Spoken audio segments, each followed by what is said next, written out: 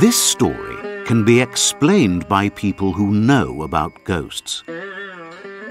I've lived long enough in India to know it's best just to tell things the way they happened. Dumoise worked as our doctor at Meridki in the Punjab, in the northwest of India. He was a round, sleepy little man, and he married a young woman as round and sleepy-looking as himself. After their wedding, they forgot about the rest of the world and were very happy.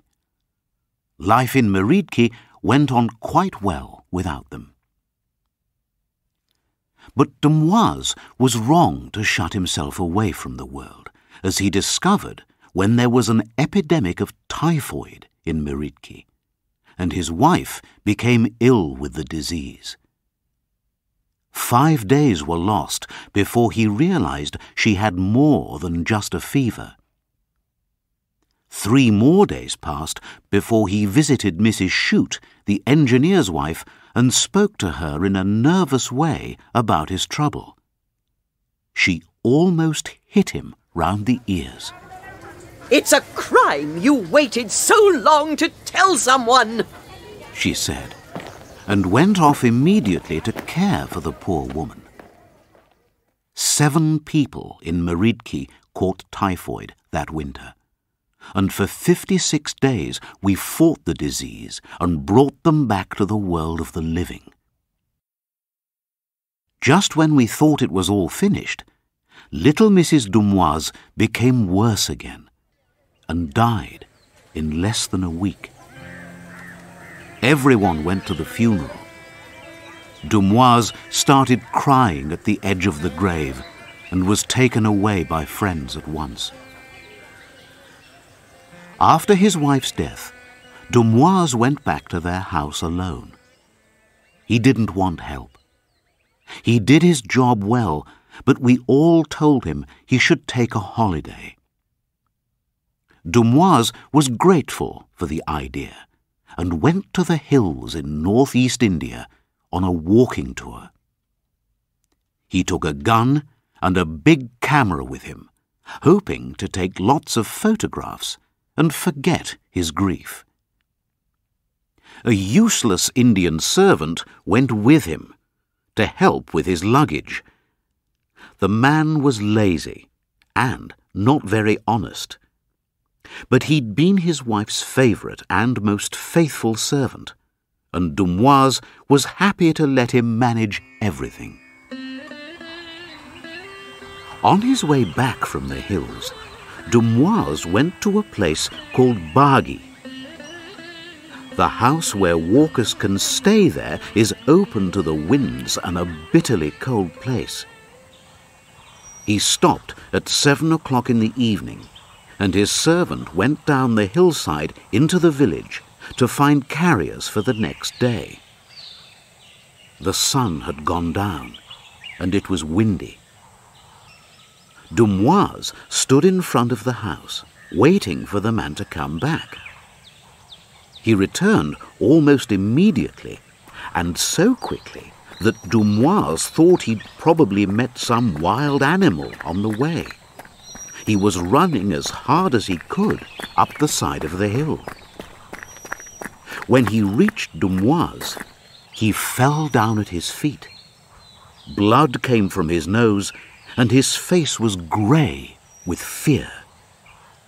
Then he said, "I've seen the Mem Sahib." "Where?" asked Dumoise. "Down on the road to the village.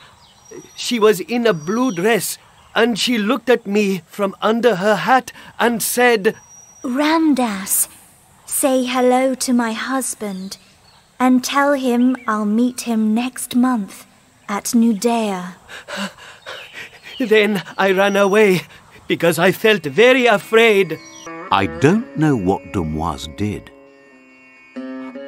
Ramdas said he walked up and down in front of the house and waited for the Mem Sahib to come up the hill, holding out his arms in front of him like someone who was crazy. But no Mem Sahib came, and the next day Dumoise travelled onwards to Simla, the summer home of the British government in northern India.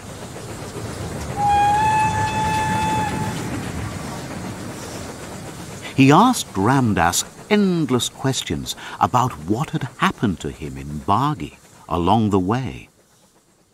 Ramdas could only say he'd met Mrs. Dumoise. She'd looked at him from under her hat and had said the words he'd reported. He never changed his story. I don't know where Nadia is. I've never been to Nadia, and I don't want to go there, even if I'm paid twice what I usually get to go, he added. Nadia is in Bengal, in southern India. It has nothing to do with a doctor working in the Punjab. It's more than 1,200 miles south of Meridki, where Dumoise lived. Dumoise passed through Simla without stopping.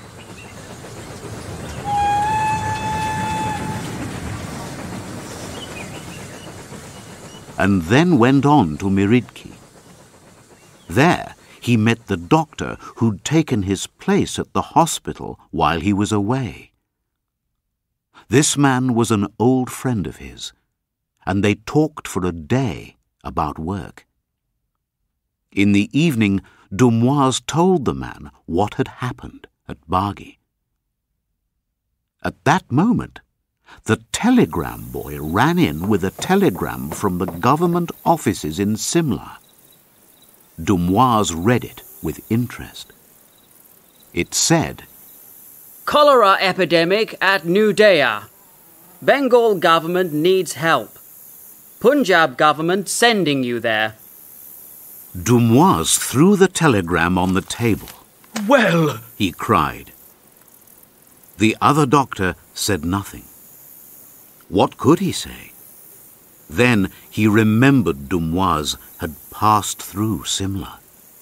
Did you hear about this already and take the job in order to make an end of your... He began, but Dumoise stopped him. Not at all. It's the first I've heard of it. But if death comes for me, I won't be sorry. In the half-light, the other man helped to put Dumoise's things back in his bags. Ramdas came in with a light. Where's the Sahib going? He asked. To Nadia, Answered Dumoise softly. At that, Ramdas fell to the floor, pulling at Dumoise's legs and asking him not to go. He cried and moaned until he was told to leave the room. Then he put all his things together and came to ask for a reference. I'm not going to Nadia to see the Sahib die, and perhaps die myself, he said. So Dumoise paid him, gave him a reference, and went to Nadia alone.